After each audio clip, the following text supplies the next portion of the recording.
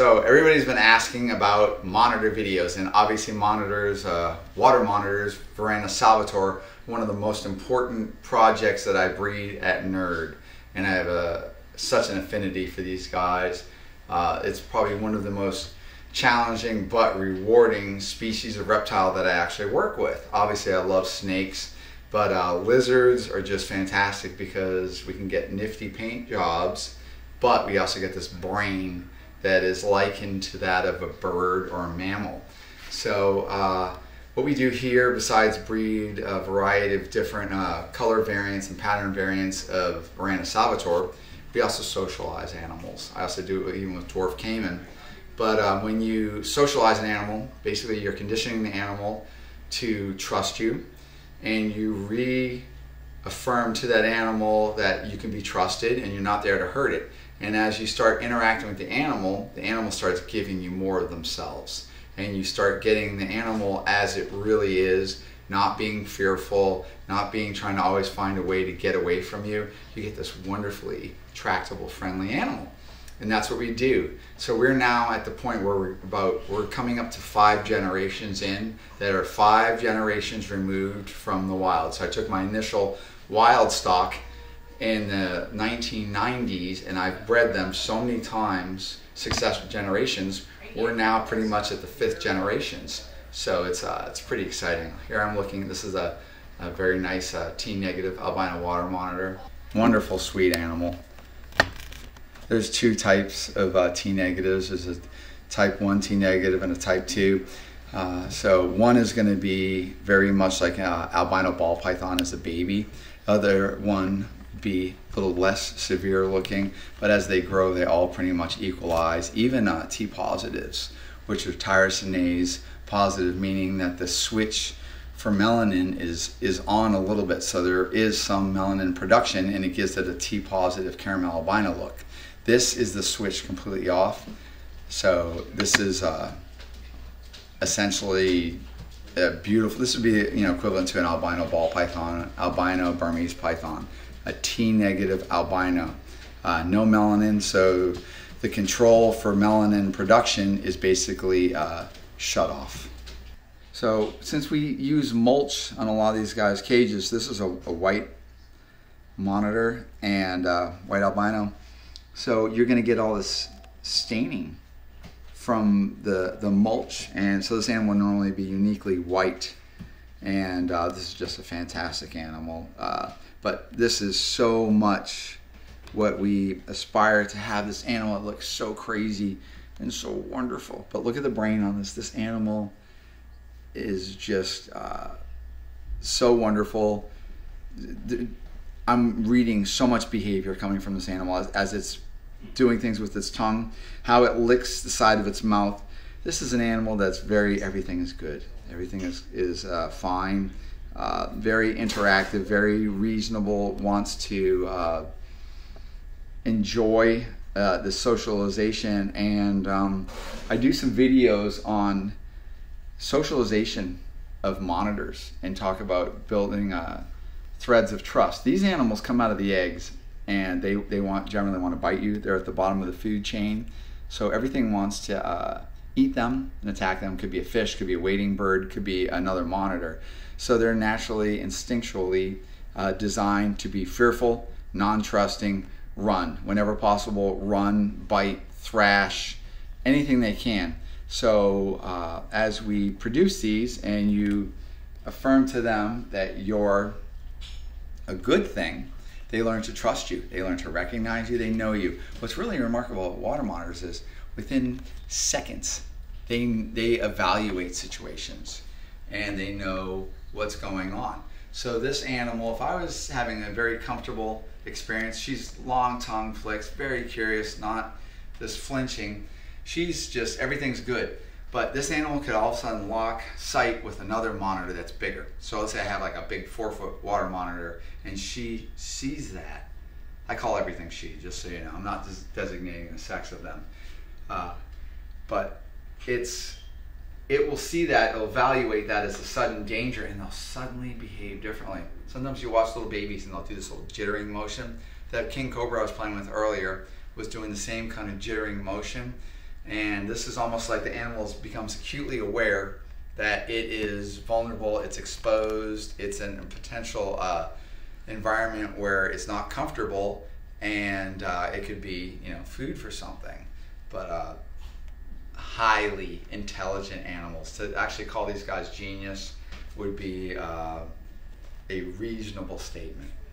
No biting. I never have any worries. Like, once I make friends with these guys, biting is just not, it's not even on the worry. Their claws. I didn't trim anybody's claws here, but usually trimming claws in an animal like this, you want to trim the claw one note. So the outside edge of the claw grows faster than the underside, and what that does is it causes a curve, so it's always forever sharpening itself. So you trim their claws, within a week or so you're like noticing a whole new needle point. You have to keep on trimming them with cat or dog clippers. They're largely aquatic, but they're also largely arboreal, so they're going to climb up in any kind of trees. They'll go out on branches. They're going to basically invade every type of habitat. And even in the wild, they're even going to invade into salted areas. So normally an animal like this is going to need to live in fresh water, but they can also tolerate salted environments to a certain degree. I guess their kidneys are able to get out some of the salts. I'm not saying that you could, like, you know, give this thing salt water, but very tolerant, which basically nature has designed them to be true opportunistics of different environments. And these guys are active foragers, so they actively are hunting for everything. So this is basically a Vivittatus. So Vivittatus, you can notice they have the shoulder banding across. Macromaculata generally have the smaller ocelli. I'll show you some really nice macros in a minute. But this is an imported animal, and he's wonderful. We've actually started just started to make some Axanthics in captivity. And they're really fantastic if you look at the color.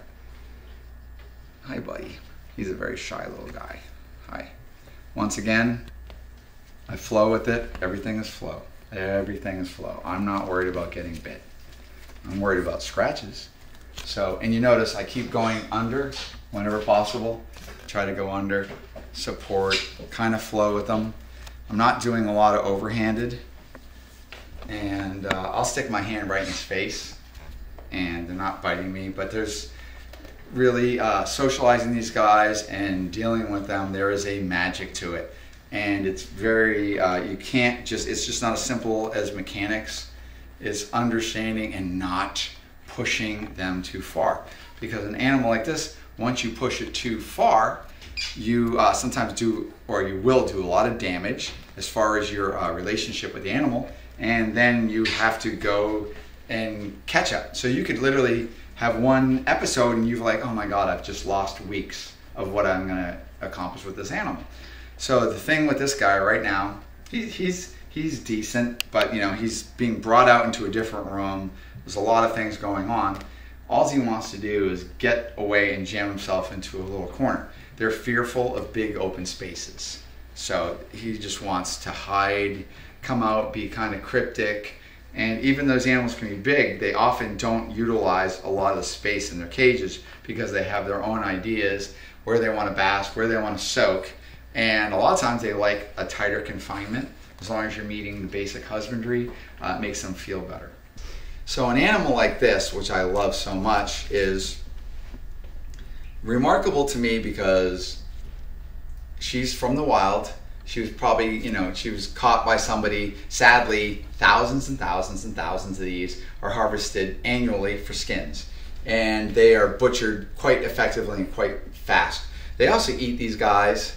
So I was very lucky to get you alive, and I think maybe you were very lucky. Are they worth more dead than alive? Well, they're easier to manage, so yeah, they're worth more dead because you can have so many. When you have a live animal, now you have to feed it, you have to water it, you have to potentially get bitten by it. But what's so great about her, I can do all this stuff, right? No ill will. And the only reason why I can do this, that this predator is allowing me to interact with it, is because it has a brain, highly intelligent. It has now learned, hey, you're not gonna hurt me. You're part of my life. And you wanna basically have a very nice freedom with an animal like this. You wanna flow with this animal, but most important, the animal must trust you. So you must go and look at some of my previous videos on how to socialize reptiles, particularly monitors. I might have videos like Monitors 101. This is when I was doing all these bubblegum videos before I brought on Donny, who's giving us far more polished videos, and we're trying to be more concise. Sadly, when I do those kind of videos, it takes us longer. So please pour over the older videos, and hopefully you're subscribing to our videos and you're gaining some information from all of our care videos, and just looking into the minds of these guys, because I want you to have a better relationship with your animals. The more success that you have in realizing the potential of these animals through my eyes, and the more I show you, the more it gets you to think, you then therefore will go and show more people. So it's exponential, and that's really what I'm out to do, is get people to consider reptiles in a different light. But that's a beautiful animal, and she's a future breeder. I introduced Kevin to a new YouTube channel that he's kind of likes. Clint's Reptiles. I like Clint's. Clint, excellent. He's a nerd like you. I like it. Clint, I was really enjoying, I like his information, and he knows what he's talking about, and he has a very modest approach. There's another imported animal. This is from my buddy Andre. Hi. So this is an animal that is a bit more on the spooky side. Okay, so we'll just let him wiggle. But this is such a cool animal. This animal grows so slow. This animal took forever. Now he's starting to lose his mind. Hold on. Oh, slow, no. Slow. Come back. Come here. So what I'm doing is I'm just kind of like managing his energy. You're not grabbing the tail. You're not quite putting pressure on him. No. So what I do is I basically I'm trying to absorb all that flailing and extra energy and try to get him to pause. So you just kind of give him a chance to reaffirm it, that it's, it's not a bad situation. This animal I think this animal's been through a really hard time. I also think that it's in this animal's genetic makeup to be very nervous, and could be locality. We have sometimes, let's say if we're talking about reticulated pythons, sometimes there's mutations that are more nervous than others. All right, so now we're getting a chance to think. This is a new mutation that we're working on. Ultimately, it's genetics. It's going to probably end up being incomplete dominant, and this little guy just needs to grow. This is a male. I want to point something out. There are some people that seem to think if I take a flashlight and I shine it on the underside of this animal's tail, I can sex water monitors. That's not real? No, it's not real. If it was real like that, we'd be doing it a long time ago. That is not real. So I've actually taken animals that I knew where the sex was, and then I tried doing it with a very high-powered flashlight in a dark room, and I'm looking for the blood vessels of the hemipenes. The thing with water monitors, females have very sophisticated scent glands, and they will avert these scent glands that could look like hemipenes, so therefore they have a very large blood vessel that's attached to those scent glands. People then are misconstruing that, thinking the scent glands indeed are hemipenes too. I sex water monitors by sight. I look at them, I study them, and I get a feel for it. I just want to make sure that's very clear. Sexing water monitors when they're young is not an easy task. Yeah. I'm going to say hi to my buddy Danny Gorman. What's up, Danny? Make sure he watches our videos. We're going to find out. Danny watches my videos. Yeah. He and his woman watch my videos. They drink their coffee and make fun of me. Same.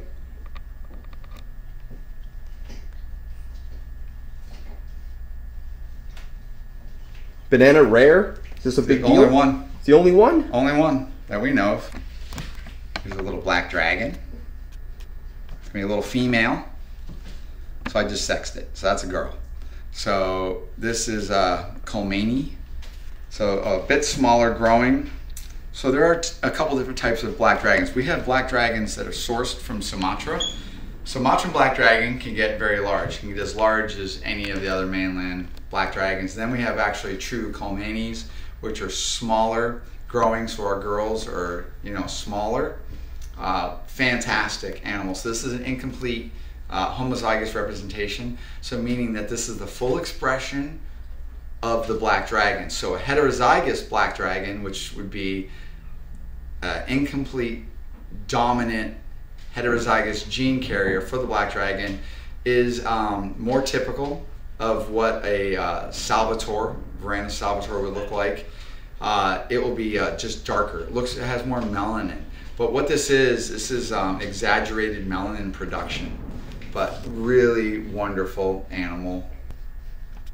Very calm animal. This animal is so confident. The way it's doing stuff with its tongue, it was just doing right there, nice and easy. Then it will lick the side of its mouth. They're so good. So an animal like this really does enjoy interaction, getting pet. It's definitely getting, once they're trusting of you and they calm down, they're like, wow, this kind of feels nice. So these guys are very, there you go. See how it just licked the side of his mouth? I'm looking for that. That means everything is A-OK. That's a real good indicator. And once again, it's all about reading behaviors of these animals. And I tend not to restrain my animals. I do a lot of open-handed stuff with my fingers. And some people might think, oh, that's a great way to get bit. How often do you ever see me get bit, Donnie? Not often. Yeah. I mean, I wouldn't attempt it because I'm scared, unlike you. You've dealt with a lot of monitors. Yes, I have. I haven't had any issues with your water monitors at all. When would you restrain a monitor, though?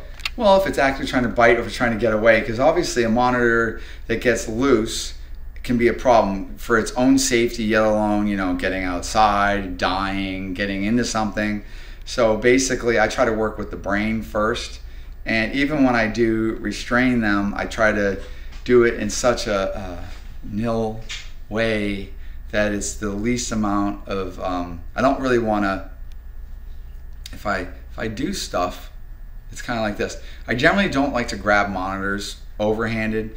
If I can, I always want to control them on the underside. If it's a really, like a super social animal that I'm really comfortable with, I might do some of this.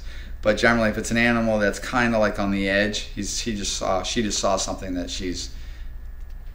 she'll sit here. She was just watching that retic, and so aware. I mean, their awareness is amazing. They're very much like it's literally a little dinosaur. It's a little bird, and you can get around that by trimming things. But once I said, put your hands over it. If you have an animal that's kind of nervous, this is very predatory. Underside. This is all good. This is how you basically bond with these guys. They're very sensitive to the side of their face being rubbed. See that what it's making it do? Because I'm rubbing its ear. So I love birds and hand-fed birds, so understanding bird logic and this animal's enjoying this immensely. Oh, look at that. They're like looking at all the snakes. So there's a snake right there. Yeah, they're looking at everything. They're looking at the guys right next to them. So, just amazingly aware. She's like, should I be afraid of that? But what's interesting about these guys? They actually, if I do things to like touch them and hold them, they get security.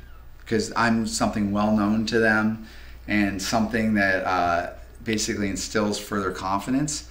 So you can take an animal that's a little bit scared and you can reel them in just by touch.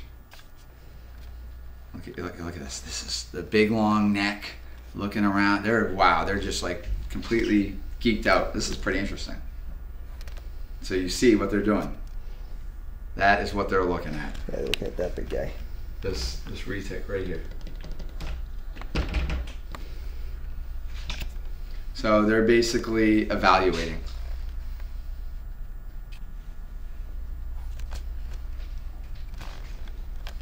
So they're all like, wow, we're kind of scared.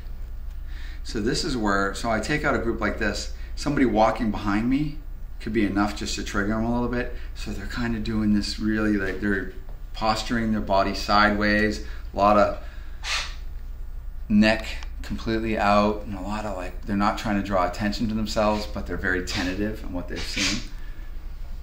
Now when they're in the cages, I open up the cages and they come piling out on me, and because they're like, yay, it's fun time, because they're in their very comfort zone. This is not as comfortable to them. So right now, they're kind of taking it in, and their little brains are going. And this is massive brain activity right here. These guys are taking it all in, and I'm forever impressed and very proud of how wonderful these guys are. Some baby T positives. They're trying to figure out life. A little scared. So when I put them on this cover, there's all these little threads, and then they get their little feet stuck in it, and it's almost like they're walking on Velcro. So I think that kind of scares them a little bit. So they're better just being in my hand. You think they'll get their confidence pretty Oh my soon? God, yeah. They're already working on it. See how much better they're as soon as I put them in my hand? Yeah. I've never put them on this, and I stupidly didn't even anticipate that. All right, so these are some macromaculatas. So see all the little dots on them? So this is like some of our babies that we sell. So we actually sell, you know, 3rd, 4th generation water monitors, coming into 5th generation water monitors. And if somebody ever wonders why our water monitors are easily $850 to $1,200, it's because you're getting multi-generation in, you're getting socialized animals, it's really such a difference between this and an imported animal.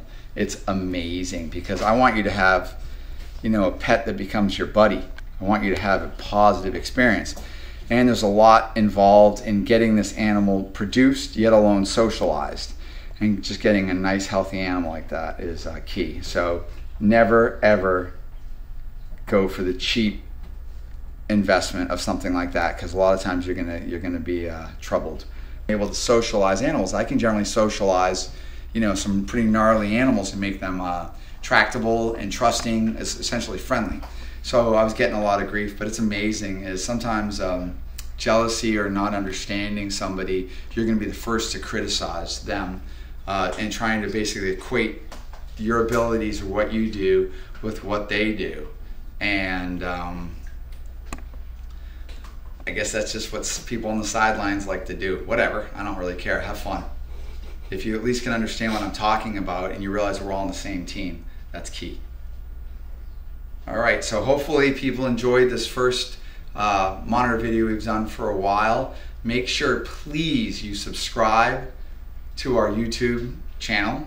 You're obviously seeing it. Make sure you hit that notification bell. I want to see comments. Tell us what you like. Keep talking. We are reading your comments. Don't forget, I generally glean over the first few days of comments to try to, you know, see what you guys are saying. I am very busy. It's very hard to message people back and everything like that always. Some I'm capable of doing. Also follow us on New England Reptile on Facebook, certainly on Instagram, New England Reptile. Evil Morph God on Instagram, that's my personal. And also visit New England Reptile store to get some of our reptiles, because we have lots. Oh, goodness gracious.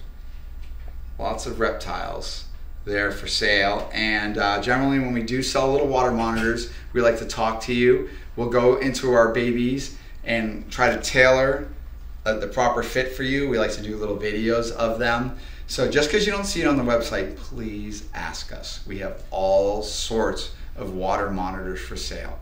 And they're not coffee mugs to us. So, you know, our sales are pretty unique, and we want you to have a really good experience. And we're not just trying to blow them out the door. So we just want to find the right people, because there's never enough monitors to satisfy my demand.